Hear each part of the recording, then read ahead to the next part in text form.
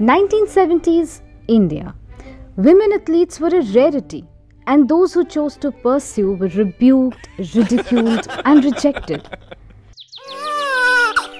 But a little girl born in a small village in Andhra Pradesh went on to quite literally lift her nation onto a global pedestal. Shunned by the local coach, rejected by most, but from all the societal letdowns emerged a hero. This is her story.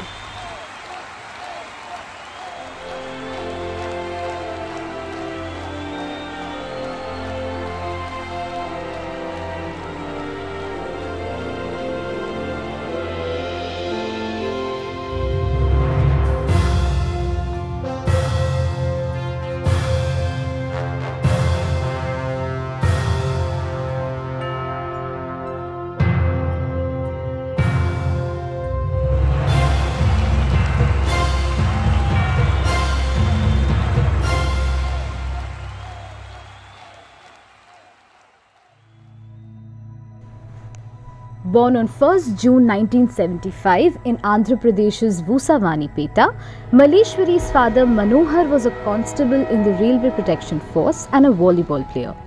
And her mother Shamla pushed 4 of her 5 daughters to take up weightlifting. She believed that weightlifting would help make her daughters strong. Relatives and village elders disapproved, but Malleswari's mother was her rock.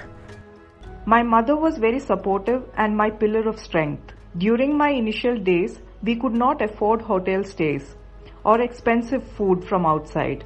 Wherever we used to put up, my mother used to carry a gas stove and utensils and prepare food for us. At 12, she walked to the sole gym in her village with a dream of taking up weightlifting, a male-dominated sport then.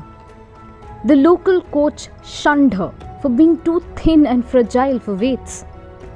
But the rejection became Malleswari's motivation. When I started, women weightlifters were very rare. Participation itself was a big thing. There were restrictions put on girls and there wasn't much coaching, training or equipment.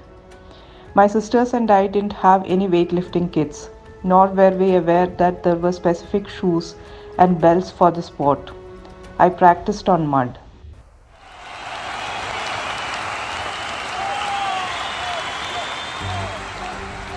Malleswari had no formal training in the initial years.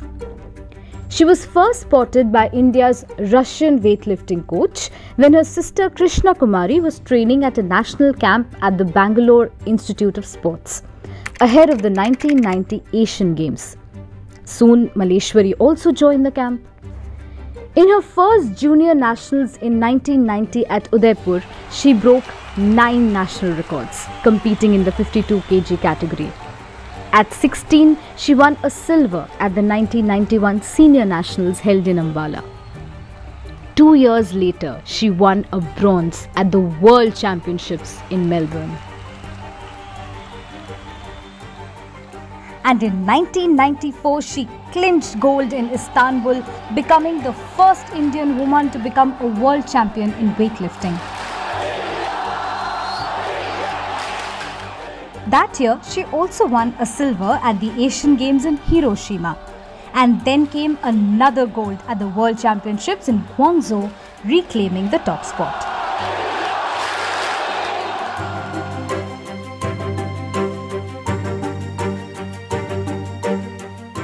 Weightlifting for women was first introduced in the 2000 Sydney Olympics. By the time Malleswari geared up for the Olympics, she had already won 29 international medals, of which 11 were gold. She was advised to move from the 63 kg category to the 69 kg category, where she had never competed on a global stage. Critics had doubts about her performance, but she kept her eye on the prize. Ahead of the Sydney Olympics, India had won only 1 medal in the last 4 editions, in 1984, 1988, 1992 and 1996. No media person was there to cover my event that day. They had no hopes of a medal. just when it appeared that India would have to settle without any medal again.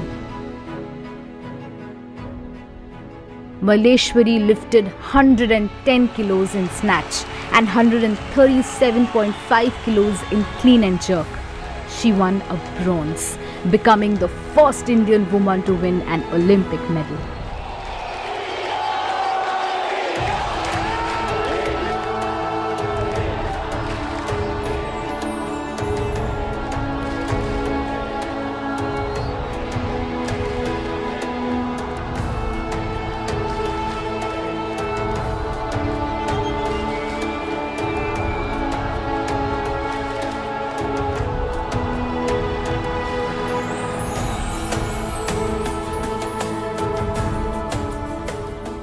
It wasn't my medal alone. It belonged to the nation, to my fellow Indian Olympians. On the podium, it was not Karnam Malleswari standing. There's a girl representing the whole of India. And that feeling is special. Olympic medal is a dream come true.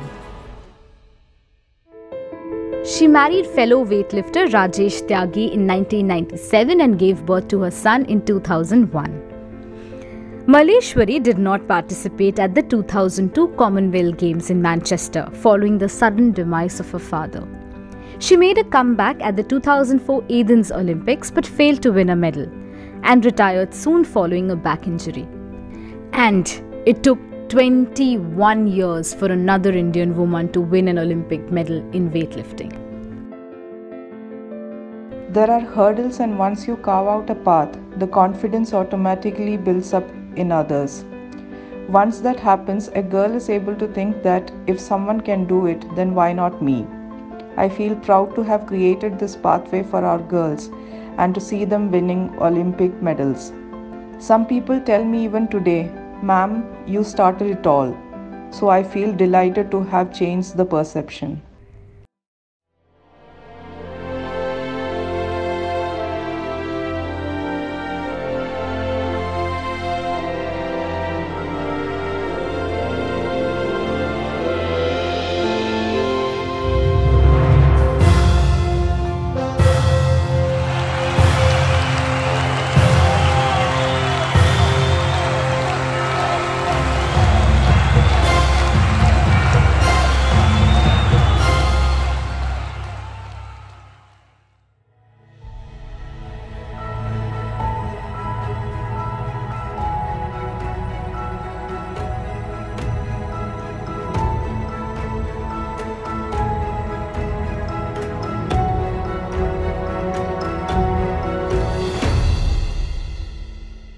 We are truthful, unafraid and independent because of you. Now you can help our reporting from the ground. Go to thequint.com, click Become a Member tab, choose a plan and pay because the truth is worth it.